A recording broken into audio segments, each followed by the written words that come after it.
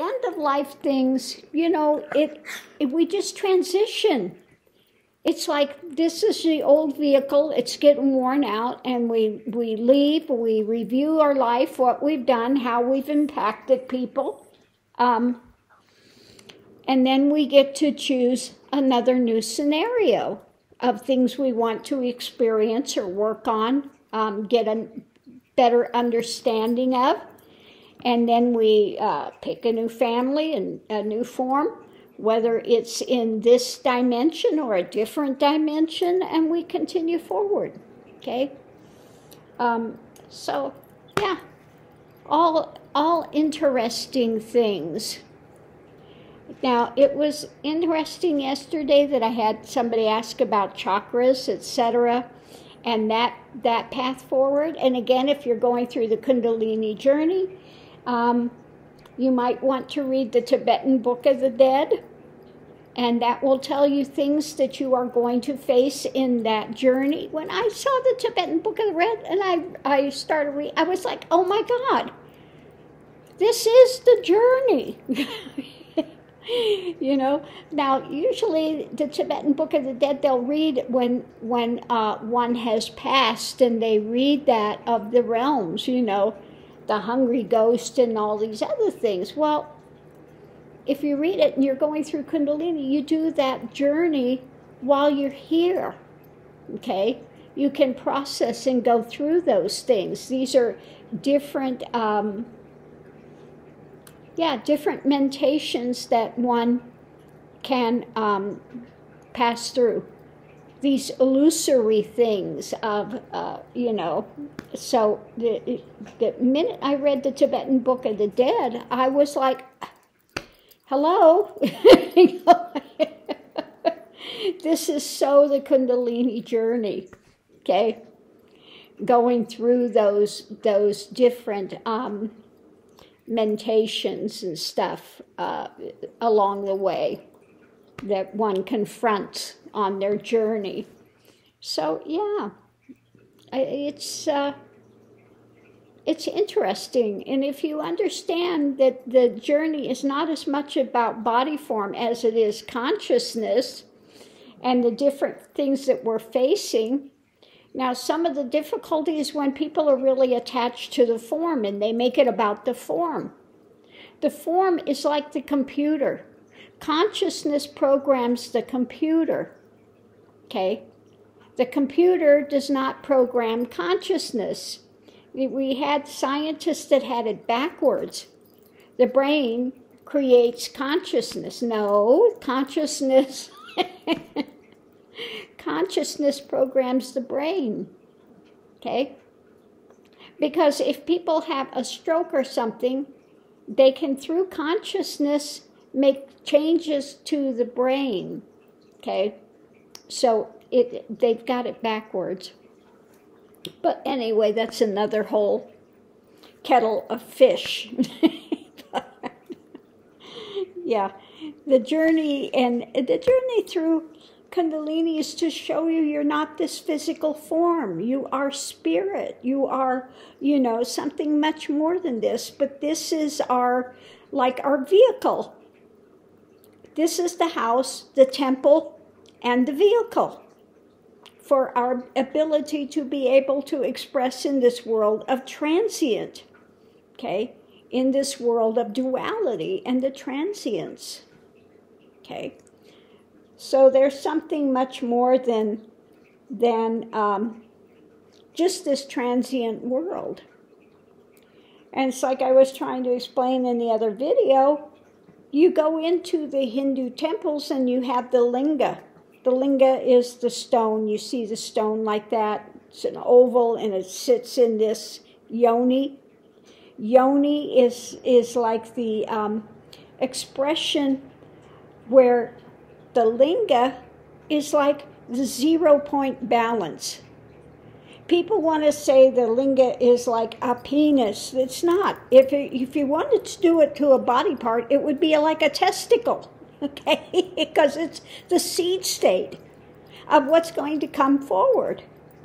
You have the seed state, and it comes out into the light beyond light, comes out into the transient, okay, which it becomes like a prism and breaks up this light into the manifestation, okay? When one gets to realization, they're like the linga, which is the still center, and then everything revolves around that. Rather than trying to hang on to the outside and go inward, you're already inward, and you've become the axle, or you've become the linga. And everything is revolving around that, but there's always that still center. There's always that. So that's why they have the things like the, like Shakti, you have the, or the Buddhist, you have the Kala chakra, okay? The different entrances that go into the center, okay? All of these points where all the energies connect, etc., okay? So there's so many things that one can explore when it comes to consciousness, energy. Everything is based, the energetic things, depending on the vibration of something, creates the colors. And the way I like to explain it is that the divine is the light bulb. The transient is the light shade, okay? You poke holes in the light shade and what happens? You see various lights coming out, but they all come from what? The one singular source. If you trace it back, it's all singular, one source. But because of the transient, you see many lights, you think that they're all separate, but they're not separate. Okay? That's the easiest way I have to explain it. Everyone has the same amount of the divine is within them.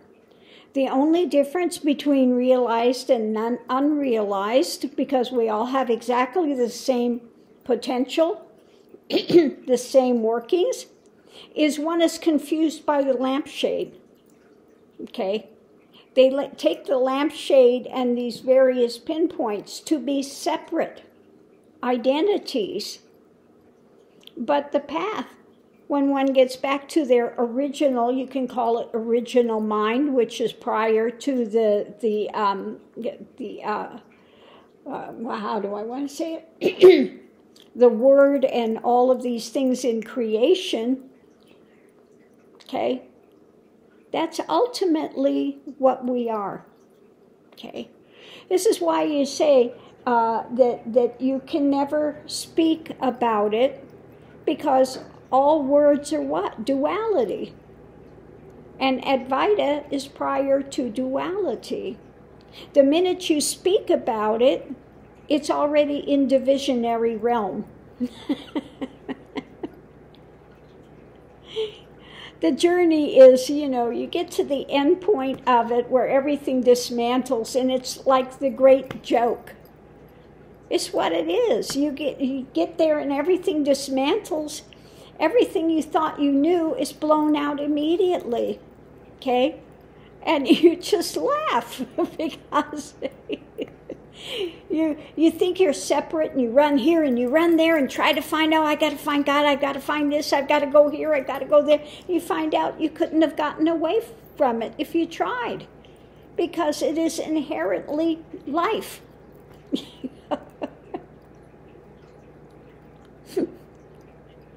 So it's like the great joke. Once you get the joke, then it's like, oh my goodness. And when you start the journey, maybe you're in pain, and that's what starts you on the journey. So actually those things are open doors to explore, to get one to explore. That's why I say they're left-handed blessings. I look back on my life, and I had no support from family or anything like that. It caused me to go within. It started my journey. So it was a left-handed blessing in the end. If I would have had a lot of external support, maybe I would have never been willing to do the journey. but you just want to get out of pain. You'll do anything to get out of pain. I wanted to get out of this world. I want nothing to do with it. I was in pain all the time, depression and flashbacks and, drama. And that opened the door to the exploration. And then when one gets to moksha or liberation and you become a liberated being, you saw the only thing you need to be liberated from was the mental spin of the scenarios that one creates around the poor me saga. The pity party band, which we can be the great drum major of the pity party band for quite some time. But then again, when everything dismantles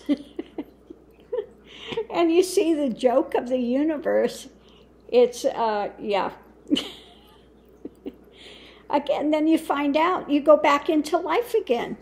You start here, you do the cycle, you wind up back here again, but you're on a different level, a different layer of understanding, of knowledge, okay? So, yeah, it's revealed. And it's so simple in the end. But we are so consumed with externalized happenings of wanting to try to, most people live in fear, lack, fear, if only, all of that stuff, okay? And it really, the biggest part of the journey is sitting and reflecting and watching what happens. You watch the mind stuff as it's coming in, how it affects the physicality, how it affects the emotions, how it creates another storyline. And you follow that storyline back and then really look at it, okay? If you're coming out of a lot of trauma, mental trauma that you've had put on you from whether childhood, whether it's parents or other people, if you follow it back, you look and you see that it really had nothing to do with you. It had to do with somebody else's failings and things that they did not handle in their life. That's why the Bible says the sins of the father are perpetrated on the son. Okay, you're raised with their illusion, their delusion, the things that they have not handled in their own life, and you become the target for that. You become that,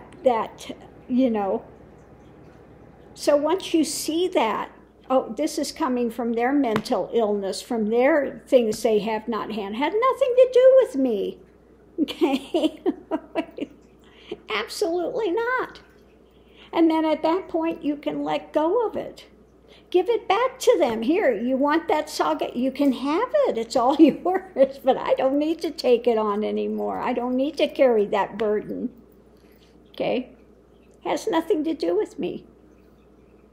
So that's, again, part of the journey, is to sit with it. But so many people don't want to sit with it and look at it. They want to run away from it, or whether you're doing drink or drugs or partying or, or whatever it is, to try to numb that pain, because don't want to look at that pain. I want to hide it. I want to cover it over. But that doesn't solve anything, because it's always in the background pushing one, okay? So one has to be willing and come to the point of stopping and seeing that these are open doors. But are we willing to walk through them? Okay? That's the labyrinth of the path. We have to go through the maze and the labyrinth. And in every labyrinth, you have places to go through, and then you have points of where it's not going anywhere. Okay? So yeah, it's the journey. Okay? We have the journey of life. And just what is it you're here to explore, to learn, to celebrate, to rail against? okay? This is like the girl that came in, and I'm trying to help her, you know, because she comes in and says, I'm enlightened and I'm all potent. Oh, really? Well, tell me about that then. Then she just gets angry, says I'm a racist and she's browner than anybody, and she's, you know, goes off on this rant. So we go, you know, stop. What is pushing your button? Okay, if you come and you make this proclamation, I ask you about it, and then you get off on this thing. So you want to convince yourself that you're potent, you're powerful, you're this, you're that. Then stop and look. What is your button getting pushed about? Okay? What is this big chip on the shoulder of this, you know? If you were all potent and this and that, and you didn't have a chip on your shoulder about everything, you wouldn't have this reactionary drama. So stop and look at it. These are all, you know, again, if you have a flashpoint, what happens? If you're in fear or you're in anger, what happens? It's like I told her, your hackles are raised. Well, now you're calling me an animal. No, I'm not calling you an animal. It's a term. It means that, you know, your body is reacting. The hackles raise, the body reacts. You have this rush of adrenaline, fight or flight. So if you have fight or flight and this rush of adrenaline happen, stop, take a breath, and look at how it's affecting the mind and the body. Immediately goes to creating another storyline, okay? So most people are running their lives around fear or lack, okay? So what is it one is really lacking? Look at it. What is the fear about? Look at it. Stop. And look how this fear, feeling of fear and lack, creates another storyline, which you wrap around a physical form and emotion, etc. And see how these cause these changes in the body. You'll see that it comes down to a rush of adrenaline, okay, which then attaches to a storyline. So back that up. Back that up. Look at it. Watch how that happens. And then you can dissect it. You get into witness state, which they will call some part of depersonalization, which they want to make it something really toxic. Well, no, it's a valuable point on the path where one can watch their actions and comment on it as it's happening. There's a buffer zone, okay? The buffer zone allows you to witness what you are doing and comment on it as it's happening. Now, in my own journey, I can tell you, in witness state, somebody said something and I went off and went ballistic and was just, and I go, well, that's pretty stupid, watching myself. That's pretty stupid. And meanwhile, the body's still reacting and you're going through this anger phase and you're just watching it going, oh my God. How stupid is this? So some of that point of witness state, or a bit of that depersonalization where you have that buffer zone, is part of the journey. So that one can watch the actions and get a handle and see what's taking place. You can't change something if you can't see it. Well, once you see it, then these things can be worked on.